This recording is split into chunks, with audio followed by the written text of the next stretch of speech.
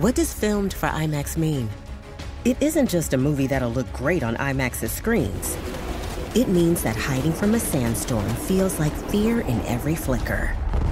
And every triumph is felt in every sound wave. And the things we've only imagined, you can truly experience those too. That's what filmed for IMAX means. Get tickets to experience Dune Part 2 now and IMAX's exclusive expanded aspect ratio. Okay, everybody, we took this week off, but we're going to share one of our classic episodes. Enjoy.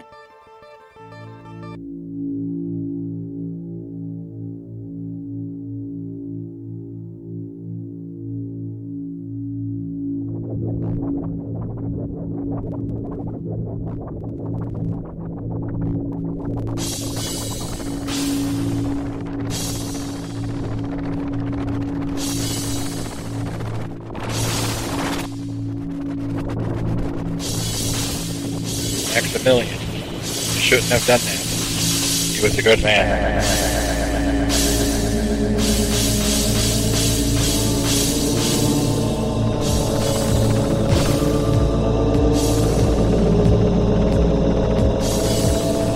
In, through, and beyond.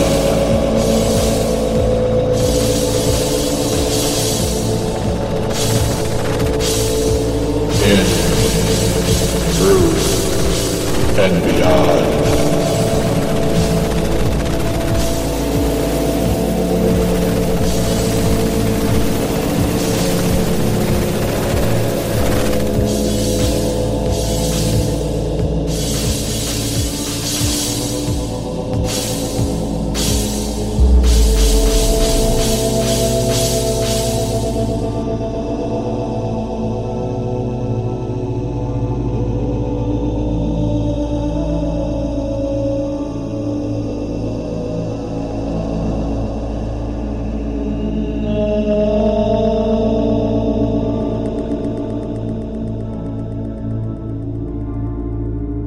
Okay, everybody, welcome to the latest episode of All Too Real 2. My name is Michael E. Cullen II, and with me via the interwebs is Matthew Giant Spider Haas. Alrighty. So you're really on the webs. Yep. As a spider. And literally on the World Wide Web, yes. Yes. Giant World Wide Web. Mm-hmm. There's an invasion. There's an invasion of webs and lots of worldwide thereof takeover. Damn it. So, today we're covering a nice little, silly sci-fi film that was released on October 24th, 1975. The, classic The Giant Spider Invasion. Directed by Bill Rebane. And, written by Robert Easton and Richard L. Huff. Music by Bill Rebane. And starring the likes of Steve Brodie as Dr. J.R. Vance, Barbara Hale as Dr. Jenny Langer, Alan Skipper Hale Jr. as Sheriff Jones. Yes, Skipper, as in Gilligan's big buddy. Anyways, and then we have Leslie Parrish as Ev Kester and Robert Easton as Dan Kester. Christiane Schmidtmer as Helga. Kevin Brodie, the son of Steve Brodie, as Dave Perkins, and Bill Williams as Dutch. Yep. Good old Dutch. Yep. And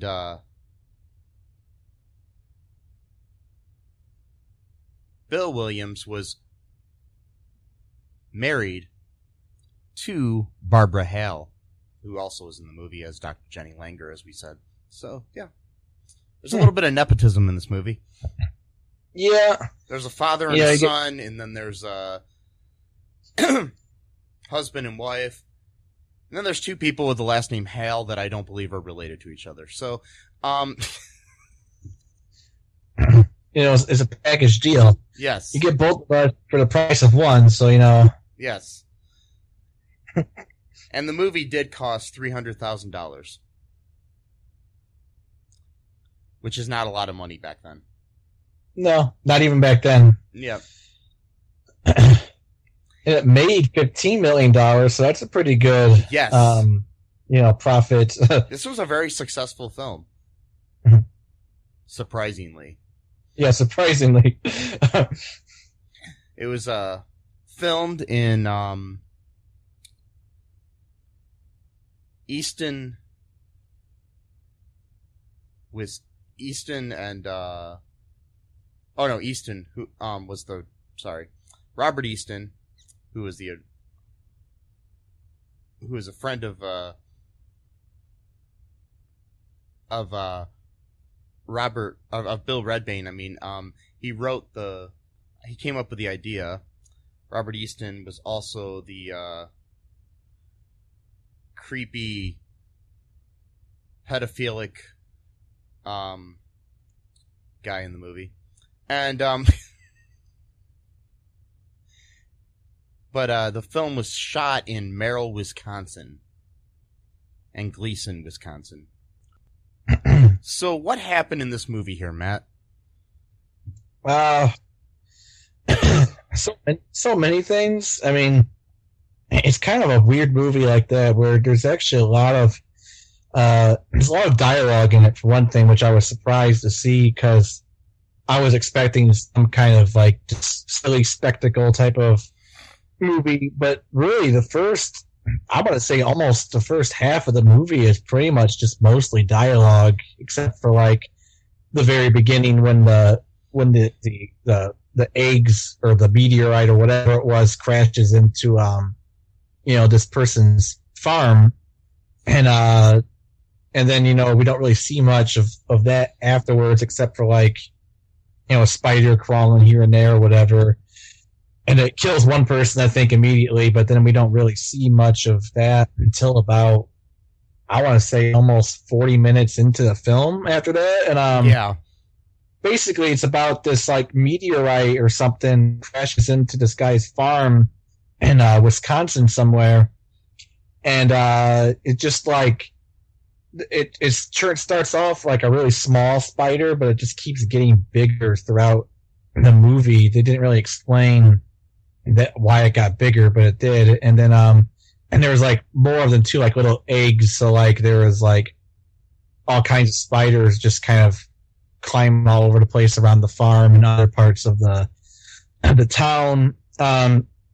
It kind of had like this weird like religious undertone to it. Like I don't know if they were really saying like it's religious, but like there's like this revivalist preacher in town who was like talking about like the wages of sin and all this kind of stuff, and that kind of played into the whole like apocalyptic aspect of the movie of like those giant spiders going around and killing people and we can't stop it and all this kind of stuff. And there was like this dude acting in this movie is hilarious.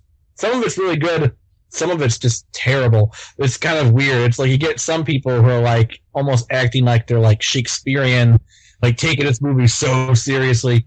Then you've got other people who are like just obviously not really there. And you literally have Alan Hale Jr. phoning in his performance, because half of his performance is him sitting at his desk on a phone. Right. Yeah, he's literally phoning it. And he plays this guy who's just like way too like jovial. Like, I mean, like everything's a joke to him, literally everything. Like, yeah, I mean, it's pretty much the same kind of character he played on Gilligan's Island and I think everything else I've ever seen him in. but I've only seen him in a few things, so I don't know. So yeah, me too. I've only seen 2 things. Yeah, he could have more depth to his acting abilities than I know. I don't know. So.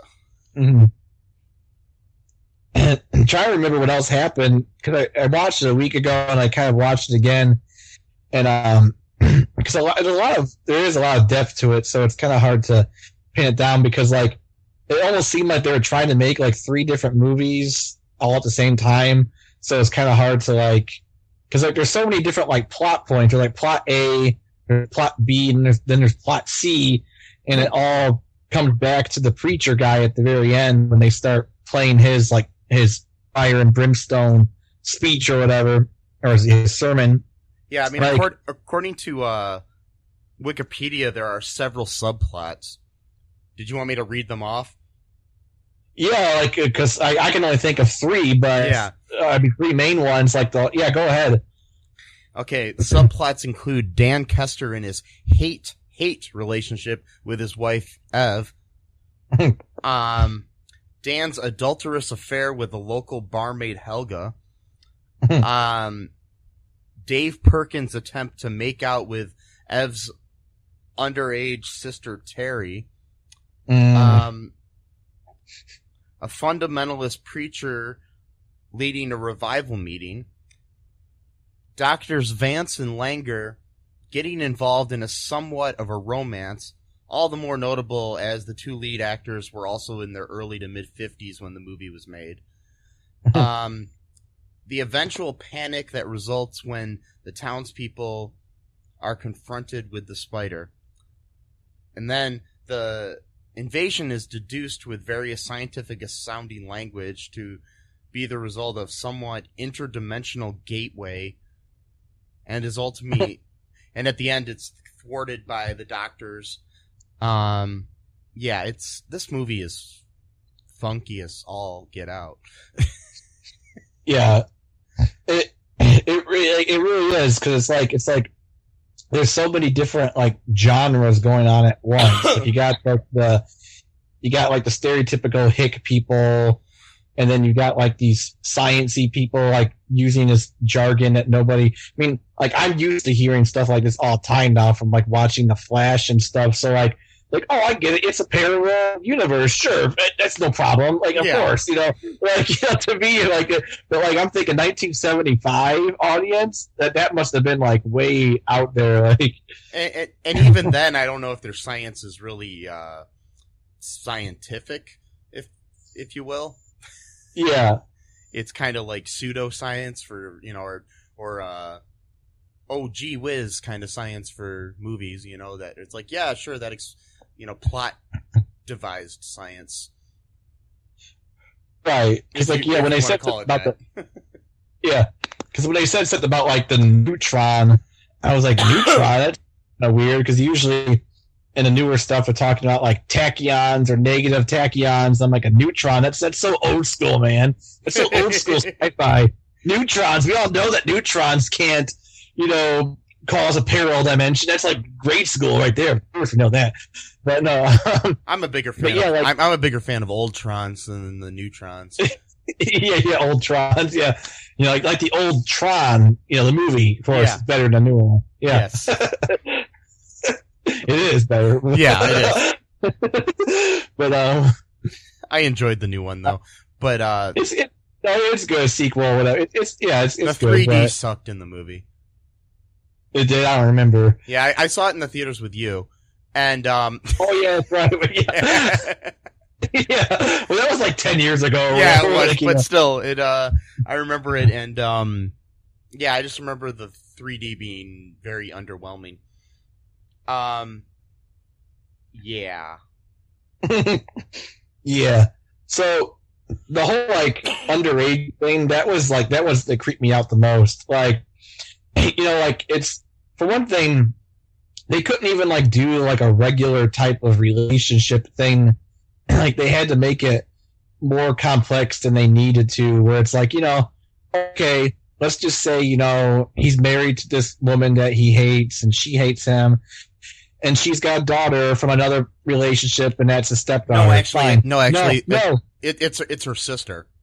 Exactly. That's what I'm saying. Like, that would make more sense. Oh, okay, instead gotcha. of having this, instead of having this weird relationship where that's her younger sister living with her, and so he is like not the stepdad of her, but he's like the legal guardian of her. It's like, why make it more complicated than it needs to be?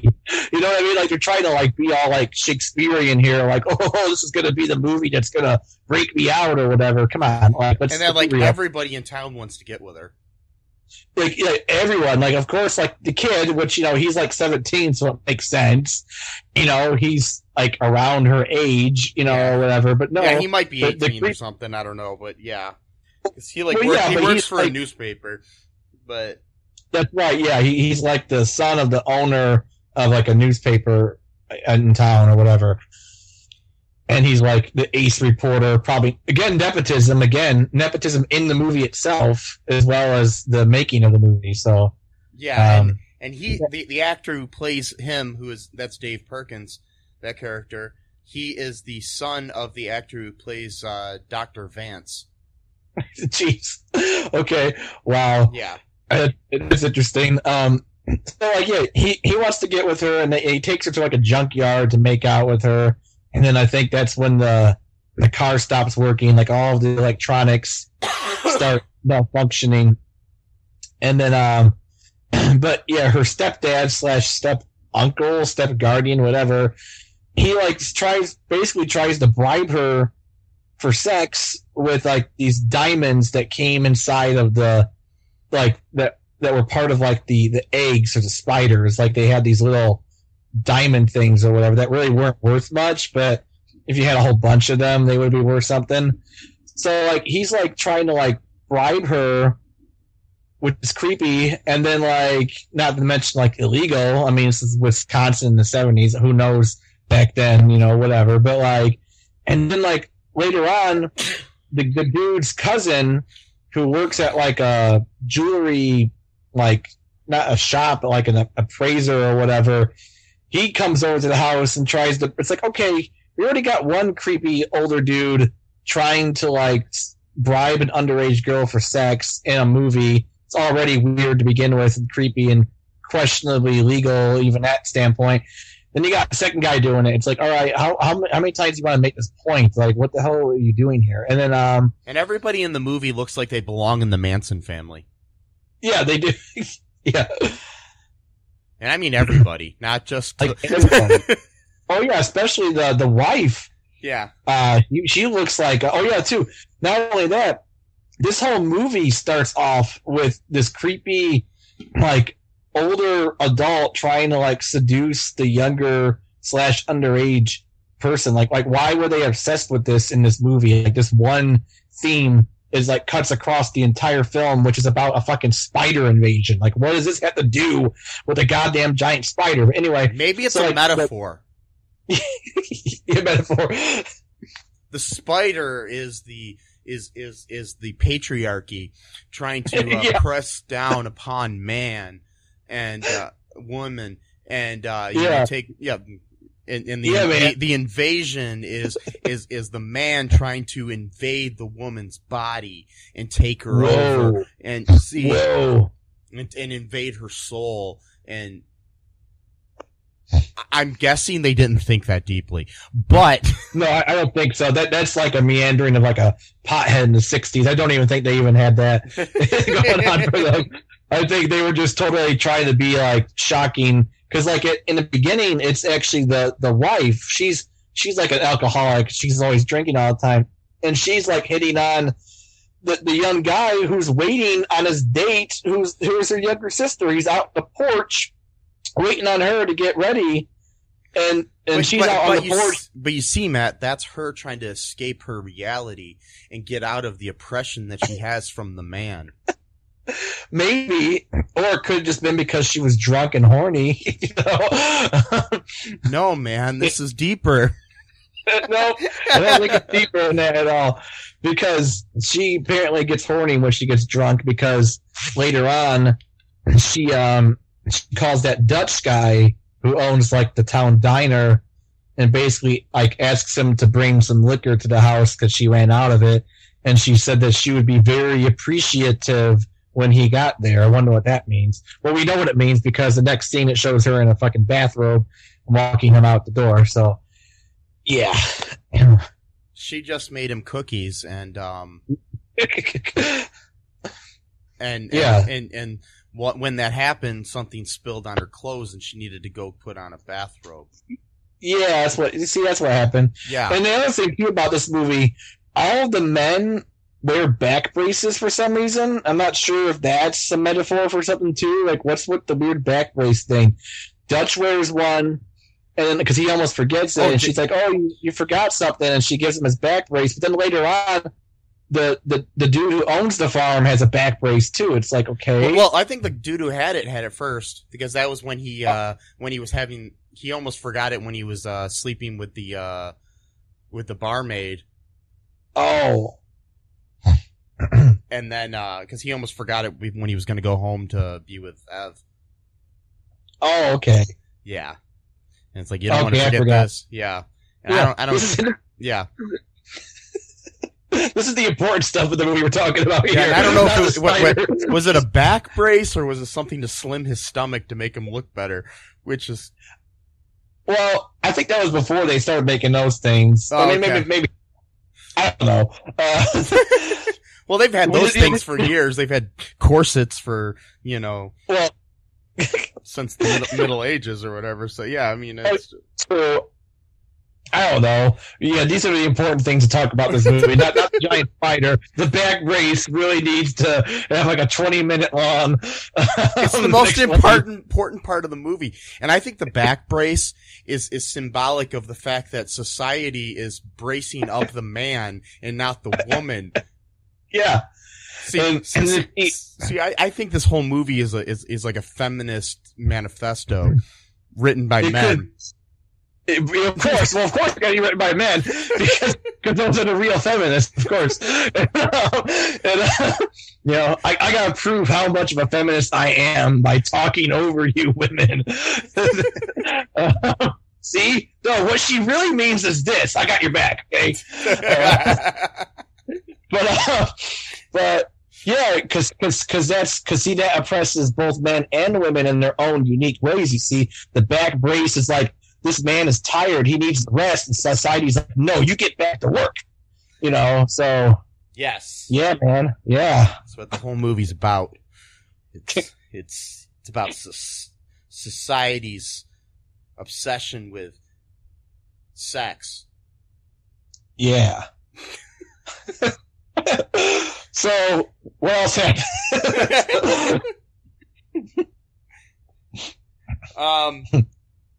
Well, I mean, we have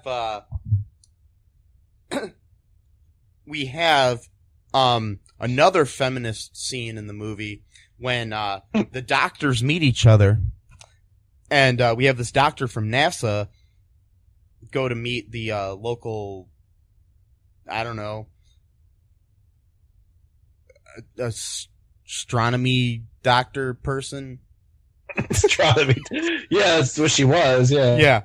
And we got to emphasize the fact that in the scene when they meet, he goes there and he's like, "I must be here to meet your husband." Oh no, I mean your father. Right.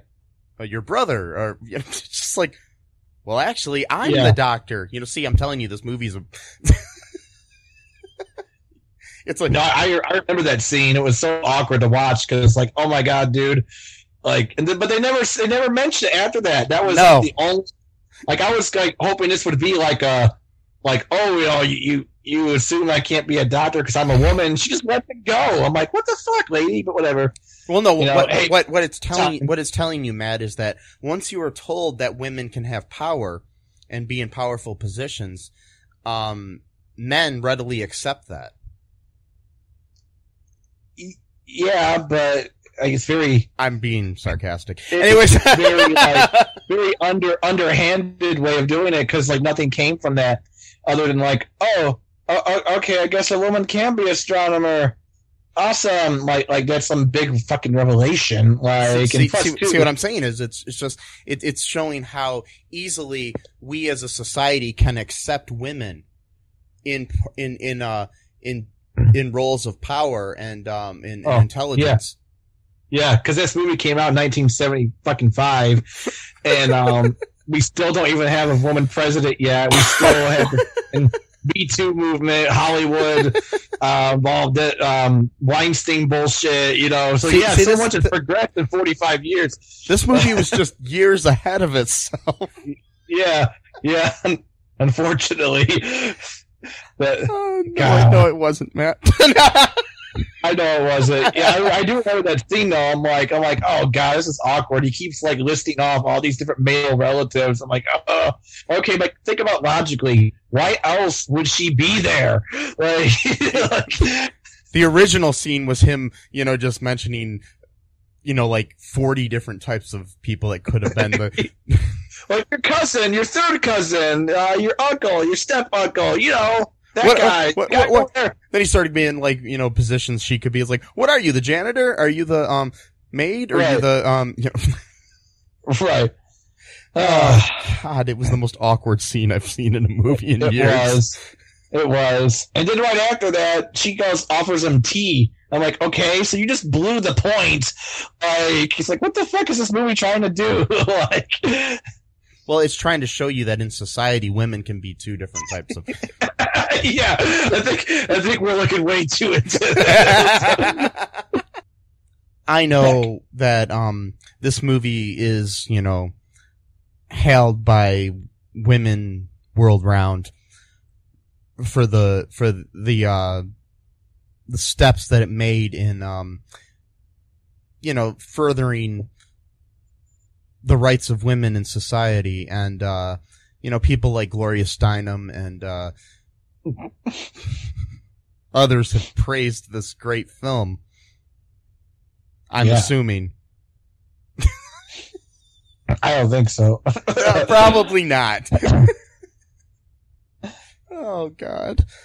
If only, and again, there's many other reasons why not, but if only for the reason of the creepy underage step niece or whatever type of thing going on. By the way, she's topless at one point in the movie, so I'm not even sure of the legality of that shit going on. But well, I just the actress probably was over 18 at the time when they shot. Okay, good, because I was like, that is not something I want to see. I'm assuming she was, but now I need to look into it because I'm worried. Well, then again, it was only for like a second, but so whatever. But yeah, this movie. All right, so you want to talk about the actual spiders in this movie? Yes, let's talk about that a little bit, Matt. What do you have to say about that? Oh, the spiders were genius, man. I mean, they look so real. I mean, I was so afraid when I saw them like hop out of the dresser at the house, or like when it's crawling around in the fields and like swallowing people whole, and just like leaving like a tiny little carcass, that's left over. The blender scene was pretty hilarious, where the drunk wife is making herself a Bloody Mary, and the spider crawls in the blender, and she doesn't know it, and she turns it on, and then she takes a drink of it, drink spider! Gross. I do that all the time. What, you make spider Marys? Yes. I put Lysol, spiders, and bleach. And because our dear leader, dear Fuhrer, said, hey, you could cure the coronavirus by, giving yourself disinfectant inside of your body. So there you go. But he claimed it was sarcasm, so it's okay. Oh, yeah, of course. Yeah, I used to know kids like that in junior high who would humiliate themselves and then be like, it was a joke. Yeah, no. Yeah. You're making it worse for yourself. Because the greatest place in the world to talk about, to be sarcastic, is at a press briefing 6 weeks into a pandemic. Yeah. Because, you remember that great scene in Independence Day when Bill Pullman, as the president, came out and he started making jokes about the alien invasion. Yeah, those are in the deleted scenes. They're really good, though. You remember the scene in this movie that we're talking about when Hale is the sheriff came on TV and started making sarcastic jokes about how we're being invaded by spiders. Mm-hmm. Wait, that's awesome. Neither one of those things fucking happen in the movies because the movies make more sense than the fucking reality. Yeah, Skipper / Sheriff Chucklefuck, didn't even make jokes about the giant spider. No. At least not at a press conference. Yeah, maybe when he was drinking at the diner, that's one thing, but not when you're on the job. Then you're all business. I mean, come on. Oh God. Jesus Christ. By the way, in the movie, he's getting a bunch of phone calls at first when people are having issues with like their cars not starting like I just did a Boston accent by mistake. Car's not starting. No, I can't do it now. I only did it once by accident. Park your car in Harvard Yard. So anyone who's like under the age of 25, 22 years old, he mentions at some point for a person to go look through the Yellow Pages, and I need to explain that. So Yellow Pages were a book of phone numbers back in the day, and they had like the phone numbers of like businesses, and the White Pages were like for like regular people's phone numbers, some businesses, but the Yellow Pages were more like, I think you had to pay maybe a little bit more to get in the Yellow Pages, not sure, but those were the more popular businesses in town. Just wanted to throw that little factoid out there. Yes, that is something good to throw out of the movie. Literally, no. Because they're useless now. No one needs them anymore. Well, unless they don't have a cell phone, but whatever. Yeah. So the spiders, the spiders were huge, and they looked like toy. Like they literally looked like stuffed animal toys, like the ones coming out of the dresser, at least, that were attacking. Well, I think a lot of them were real. Oh, really? Yeah, like because I mean, a lot of times they were crawling around on the ground for real. So.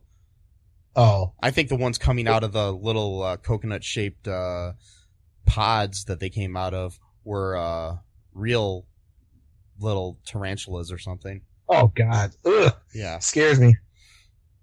Yeah, spiders don't freak me out that much. Maybe if they're crawling on me, they would. But they would. I got a weird relationship with spiders myself. I mean, I don't like them. Were you married to one at one time? And yeah, no, I was. No, like I always like never wanted to like destroy cobwebs because I just felt bad. Like, spider put all this effort into, setting up a trap for, unsuspecting creatures to murder and eat. And then I felt bad, destroying that trap for them because like, they need to eat too. And like, I don't know, they're not, actually a lot of spiders are very playful even. Like they're not as scary as, as people think they are. But I would never have one as a pet, but like I used to like, I literally used to be a spider in my bedroom a long time ago. And we got this weird thing, like, where, like, it would literally crawl out of its nook if I was, like, had to lie down for too long and would literally just, like, stare at me for, like, a few seconds, like, disapproving of me, like, you got the light on, boy. So I turned the light off and it goes back to bed. So we kind of had, like, our own, like, we kind of synced up our sleeping schedules, which was nice. Then it bit me and I got a terrible infection. But, That's how my last relationship was. Like, but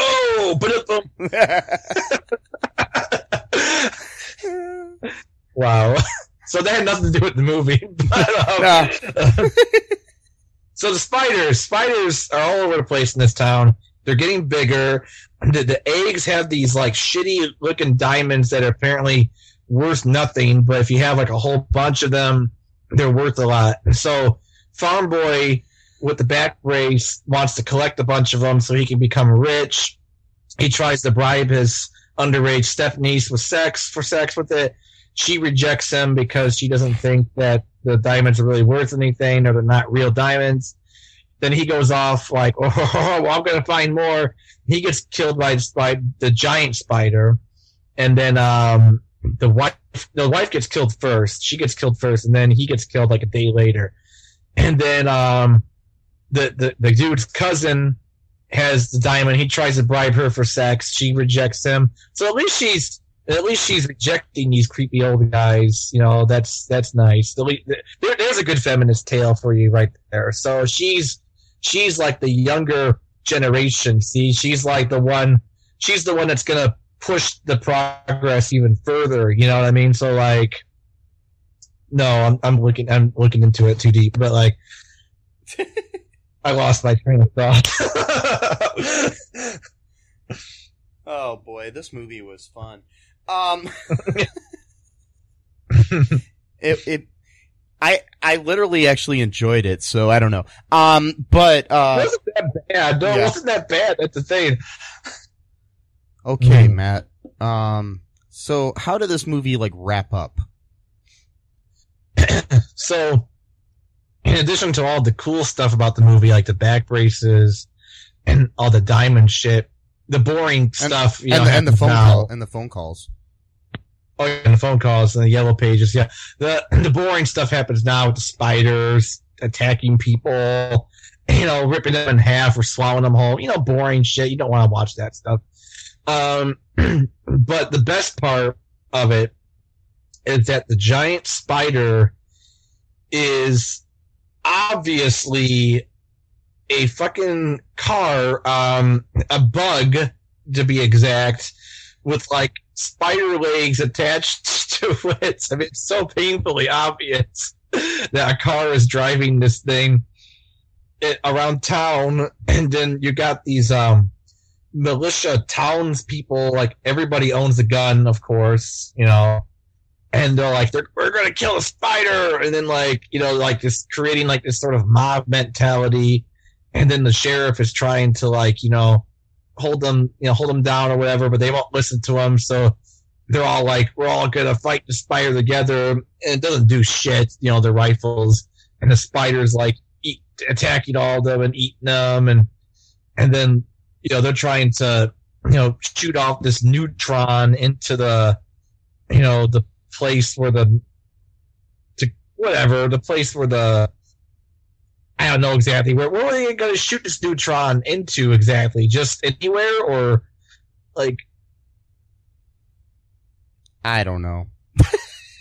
Somewhere. Anyway, the plan was that somehow this would open the time-space portal where the spider came from, and would kind of put them back to where they were, but it didn't. All it did was make the spider like melt into this weird sludge, which doesn't really make any sense to me, because it's like, if you're trying to get the spider to go back to its time and place, why wouldn't it just do that? Why would it just melt its skin? I don't understand that logic, but again, I don't really think the science in here really holds up. So, well, yeah. Whenever I want to go back home, like if I leave my house, I have to turn into like some kind of goo before I can, because that's how science works. It is how science works. So they kill us. This thing. The townspeople finally. No, at one point they go through like a baseball game or something like that, or I don't remember. They're in a field at one point, and no, it wasn't. It was a festival. It was a what was it, like a Polish festival or something, or yeah, some kind of carnival of some sort or something. Yeah. Yeah. So the thing is chasing everyone at this carnival, and you just see. And they use this as like the photograph for like the movie itself. You see these people running away from this giant spider, which is obviously a car, chasing people down in like this field. And like I know I'm missing some things here, but then like they shoot off the neutron, and the spider melts into like this disgusting looking sludge. And then like I think at one point though, like at the very last minute, it shows like one little spider like somehow managed to survive, and then it freezes. But then they go into that preacher doing his fire and brimstone sermon, talking about like the end of time. So it's like, I'm not sure if that was supposed to like build up to a sequel that never got made or whatever. Yeah, probably. The giant spiders invade again or something. Yeah, some bullshit. And this time it's a PT Cruiser. Well, that would be before the PT Cruiser came, but... Oh, boy. So, yeah, that was was a great movie. Yeah, it was. So, do you want to hear some trivia here, Matt? Sure. Okay. There was supposed to be a dramatic shot of the giant spider crushing the house by having the spider dropped from a crane onto it while a bulldozer chained to a back of the house would pull away. However, when the shot was filmed, the spider's legs all went straight up in the air. The crew inside working its arms were nearly killed when broken wood from the demolished house went through the spider, coming close to impaling them. Yeah.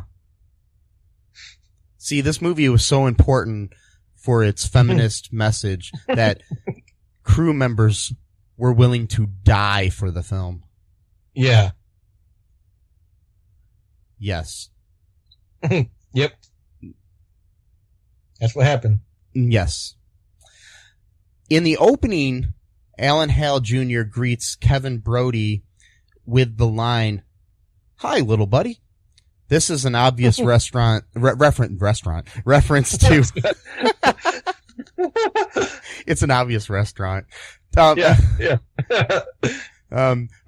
Obvious reference to Hale's role as the skipper on Gilligan's Island, where he called Gilligan little buddy all the time. That's awesome. I didn't pick up on it. By the way, that should be the name of a restaurant. Obvious restaurant.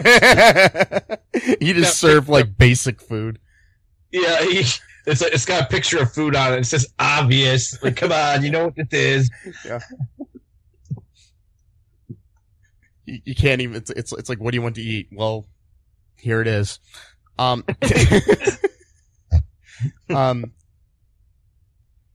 There was supposed to be a shot of a big spider in a tree bursting into flames. To achieve this, the director covered a large prop spider with gunpowder and had 2 crew members sitting above it in the tree who would drop a match on the spider. The director got the camera up to the very fast frames per second to achieve a slow motion look and had them drop the first match. Nothing happened, so they dropped a second. Still nothing happened. So they lit the entire book of matches and dropped it onto the spider with nothing happening. The director turned off the camera, and immediately afterwards a huge explosion and fireball shot up, burning the hair off the crew members and starting several small brush fires. The director was furious that he wasn't able to get the shot on film. Jesus Christ. These guys lost their fucking hair because of a fucked up... Oh my god. The framework for the VW, the Volkswagen Giant Spider, was recently found in the woods and put on display in Gleason, Wisconsin. Found in the woods? Yeah, they just left it there when they were done filming. Yeah. Wow. This was a surprise box office success. It was one of the top 50 grossing movies of 1975. You gotta remember too, this was competing with Jaws. Yeah. I mean, Jaws was obviously the top grossing film that year, but still. Yeah. And they mentioned Jaws in the movie at some point, yeah. too.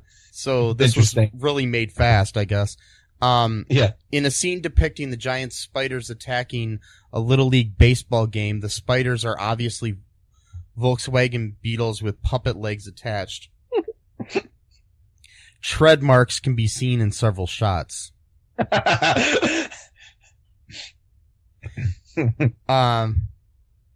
In May of 2005, there was a Bill Redbane Film Festival in Madison, Wisconsin that featured this film. Hosting the festival were Michael J. Nelson and Kevin Murphy of the TV series Mystery Science Theater 3000, which had featured the Great Spider Invasion in a 1997 episode. Nelson and Murphy said, despite their lampooning of the film on MST3K, they actually admired Redbane because he was able to make the film with such a low budget.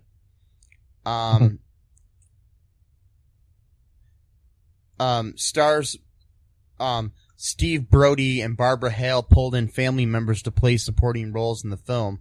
Brodie's son, Kevin Brodie, played Dave Perkins, and Hale's husband, Bill Williams, came in to play the role of Dutch, as we stated earlier. The film is listed among the 100 most enjoyable bad movies ever made in John Wilson's book, The Official Razzies Movie Guide. Cost about $300,000 to make. According to Bill Redbane, I'm sorry. Rebane, I'm sorry. Yeah, I said Red. I can't pronounce things tonight. The two writers on the film each approached the story from different directions. Richard L. Huff wrote the original story and kept a very serious tone to the first draft of the script. Robert Easton, on the other hand, lent the film a comical tone, writing most of the colorful dialogue for his character, the creepy uncle, and and other locals. The film's rather infamous jokes are credited to him as well. Combining both writers' material resulted in an oddball tone for the script. Yeah.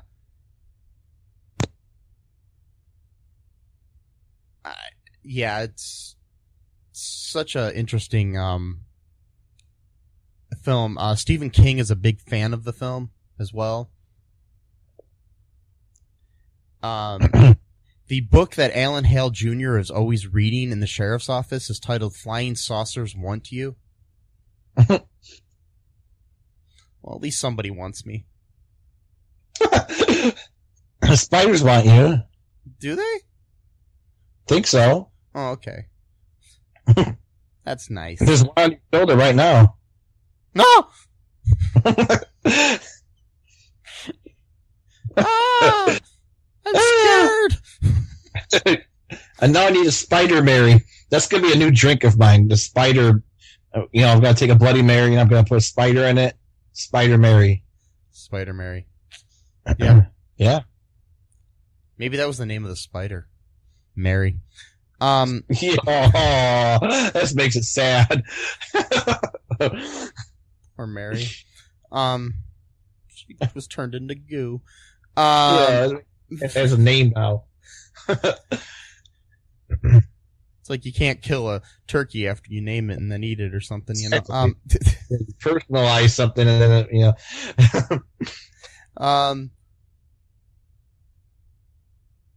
Okay, I found some reviews here, Matt. Here's one that I'm gonna read about the movie. This is a 10 out of 10. Posted by Alice Spiral on the Internet Movie Database here back in February 17th of 2007, shortly after Valentine's Day, by the way. Her headline is "Never ill-treat spiders because they'll have you." All spiders who were ever killed go into outer space and are reborn. And because of messages passed along the spider grapevine, they come back in pods.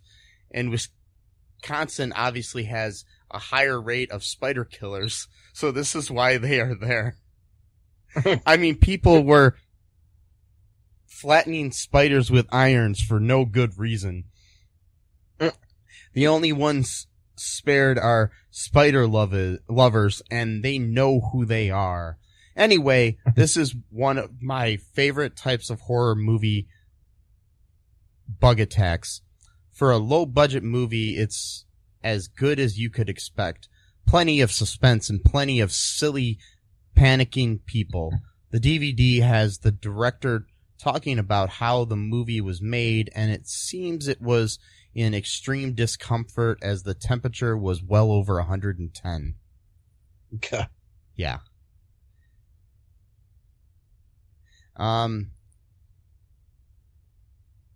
Here's a 2 out of 10 review from Aaron1375 from October 25th, which is right before Halloween. of 2002. Well, there is one giant spider. Why this movie is called Giant Spider Invasion, I will never know. For one, there is only one giant spider. Two, it isn't really an invasion. The plot starts at some redneck's home where from out of the blue something lands in their backyard. Then a bunch of TV stars and B-movie stars try to figure out what happened. Then a giant spider, which I believe is really a dune buggy terrorizing the countryside. For the most part, the spiders are just tarantulas, which are rather big but not giant. You would love the scene where they discuss black holes and how they relate to the spiders, as well as how they kill the spiders, because it's a clear example of cheap movie science. Okay, so that was that. Okay. Got all that wrong, but okay. Yeah, I know. Because it's called the Giant Spider Invasion, not the Giant Spiders Invasion. So it can be only one. It's fine. Whatever. Can an invasion be just one thing, though? I don't know. I mean, I maybe not. I always assumed anything. Well, I guess because they call it a home invasion when a guy breaks into your house. Right, and plus too, So- some of the spiders did grow up and get bigger, so there were multiple giant spiders. I mean, they weren't all as big as like the Volkswagen one was, but there were a few that were actually like almost like human size. So whatever. So Or maybe not. Maybe that. What's that? Oh, I was going to say, here's another review if you want to hear it. sure. It's called Movie of the Year by Sheepy. Mhm. And this was written on March 4th of 2000, which was around some kind of holiday, I'm sure. Anyways,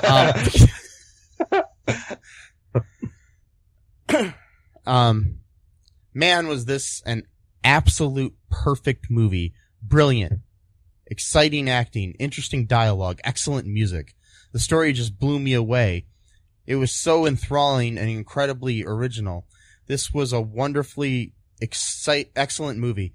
I could not find any defect in it. I've watched it over and over.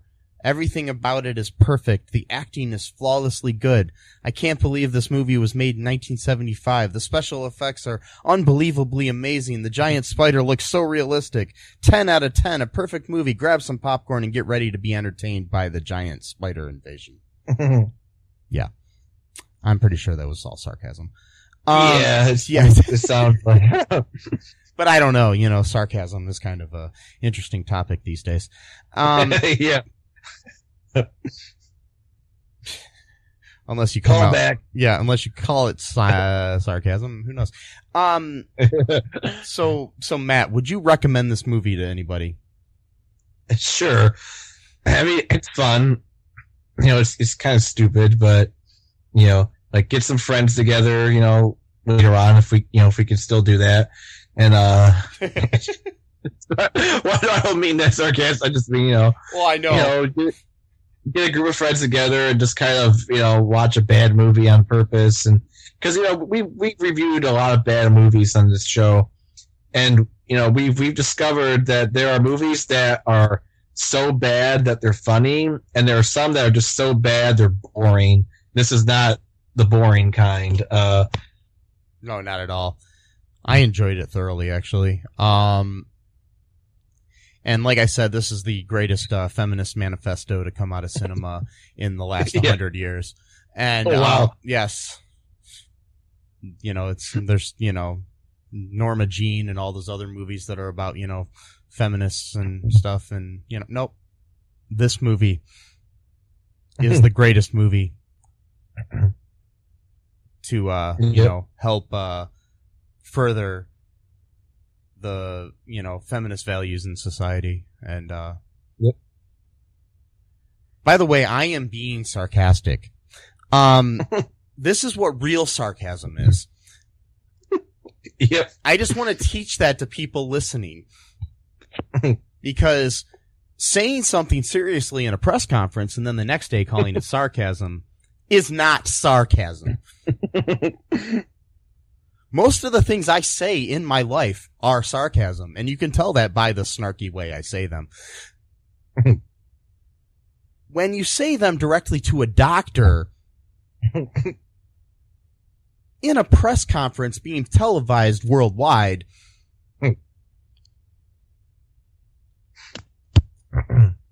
in a serious tone, that is not sarcasm. Nope. No.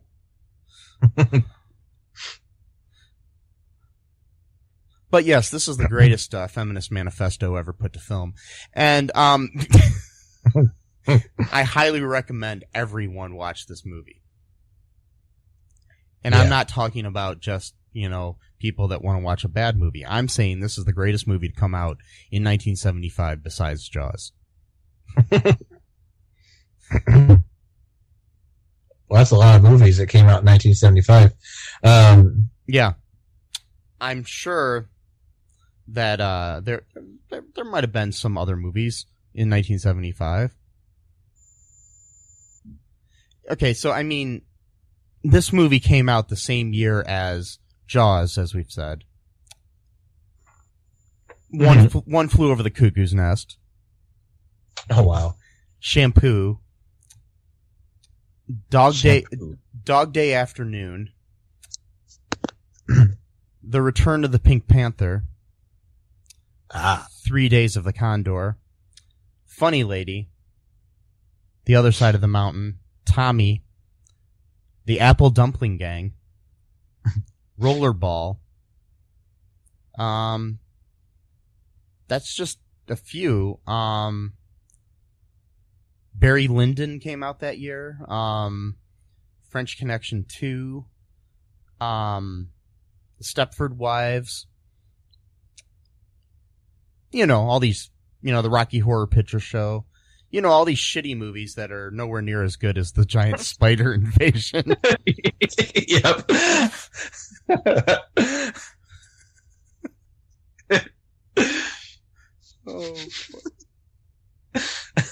Because tell me, do any of those have a good feminist manifesto buried deep within their plots? I mean, not even close, especially Return of the Pink Panther. That's just mockery right there. Yes. They use the color pink as a way to actually, make fun of women as opposed to, lifting them up, so, yes. It's obvious, just mockery that's just oozing out of those kind of movies, And then you have the Rocky Horror Picture Show, which is just totally downplaying the idea of femininity by having, Tim Curry dress up like a woman. Oh, I know, yeah, because, transgender people are so bad, they're, anyway, This is sarcasm, by the way, people. That definitely is sarcasm. Yes. Oh, boy. God. So, I tell you what, though, Tim Curry can pull off any look he wants. Oh, yeah. Any look he wants. Tim Curry is a god. Anyways, So, anything else, Matt, before we sign off today? You know what? Well, I am gonna set up, a website soon. I don't have it, ready right now, but where I'm gonna, kind of put, like a lot of my music and stuff on, like sell my albums and stuff like that. So, whenever I get that up, maybe I'll plug that, other stuff too, some of my articles, some of my writings, just, a general creative space, of mine. All of the brilliance and the not so brilliant craziness that comes out of my mind will probably be up on that site at some point. So, I mean, for right now, you might want to follow Matt on Facebook. He's got a fan page, Matthew Haas. I think it's called Matthew. I always forgot the name. Is it Matthew? No, it's Hostility. It's Well, the actual fan page is is just Matthew Haas. Yeah. You search for it and you'll see like a superhero looking version of myself. That's me. Mike does this great Photoshop work, and he basically made me look like a really muscular superhero dude. It's pretty awesome. And then I use that, picture. Yeah, just look for that fan page, and I'm sure that in the near future, links to your website will be up there. Yep. All right. So I'm gonna play a little song or a little music to kind of commemorate this great spider, as well as to kind of say sorry, to the spider, that they had to kill it, because it wasn't his fault or her fault. Probably her fault, because this is, again, like a feminist anthem, for being kind of taken into a different time and space world that, doesn't belong, and it was just trying to eat some food. I mean, that's what all living things needs food to live. So sorry to the spider, but, here's a little song, for that. Okay. Let's get situated here. Situated. There we go.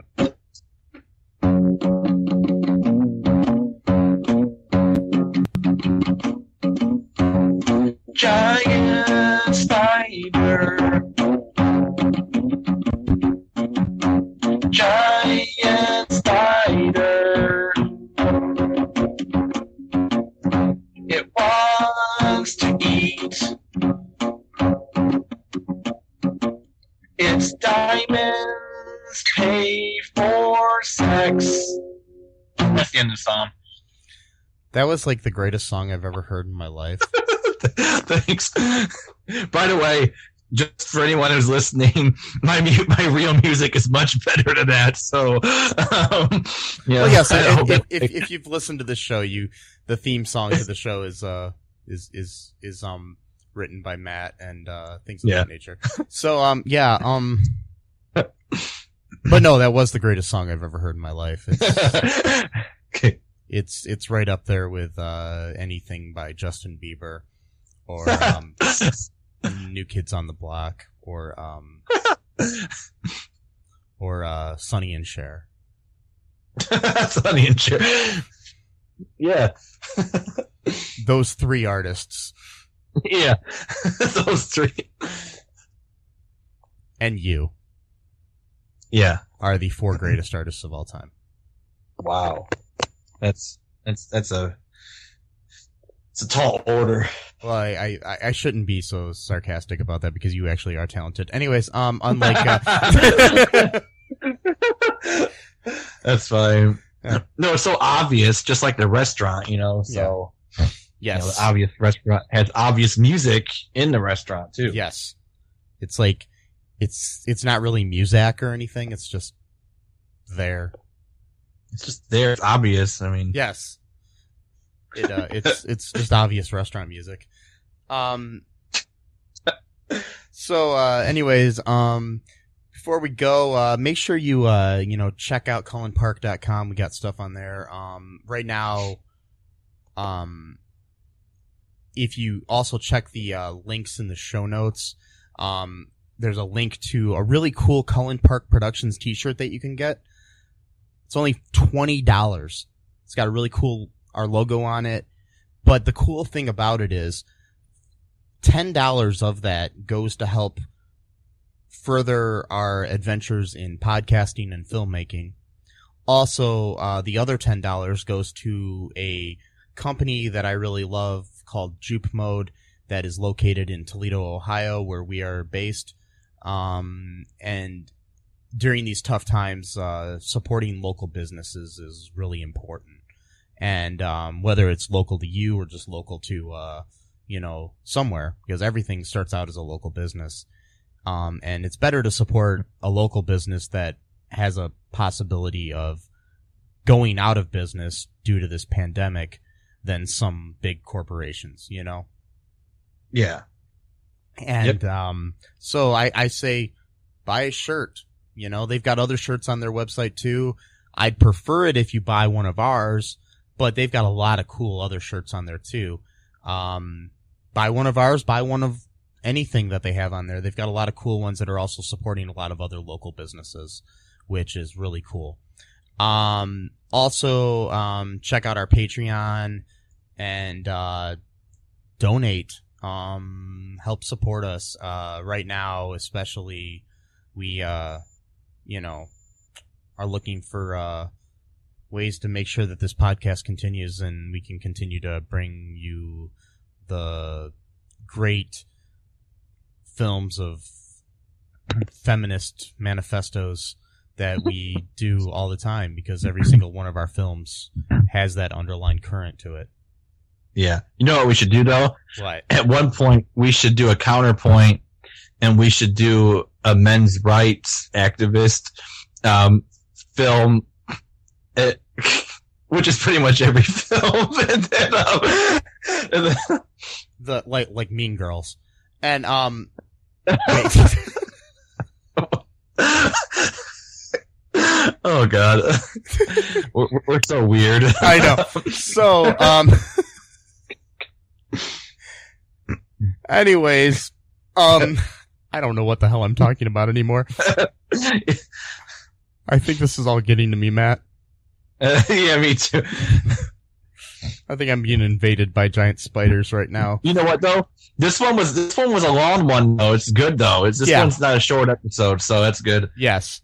So, hopefully you enjoyed this. Also, I mean, feel free to email us if you have any suggestions for any movies you want us to talk about.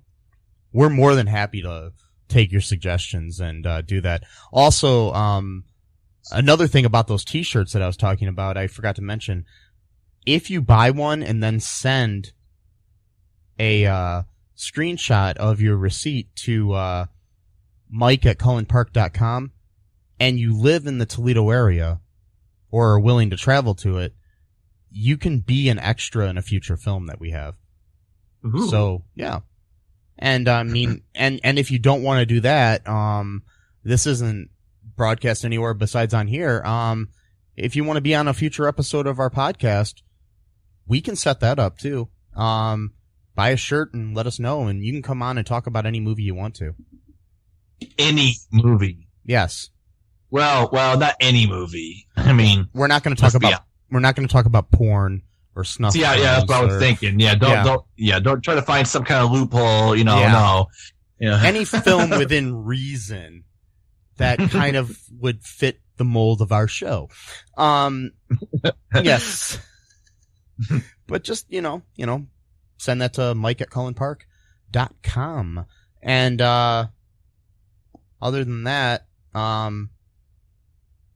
like Matt's page, like our page, do it up. Dub it up. No. Dub it up. And, and, dab it up and, doob it up and, whatever. Whatever makes you happy. Yeah. Right. Peace, love, and wash your hands. Stay safe, people. Bye-bye. Thanks for listening to ALL2REELTOO podcast, a Cullen Park production. Produced and edited by Michael E. Cullen II. Music by Matthew Hawes. Subscribe and share the show. Visit us at cullenpark.com.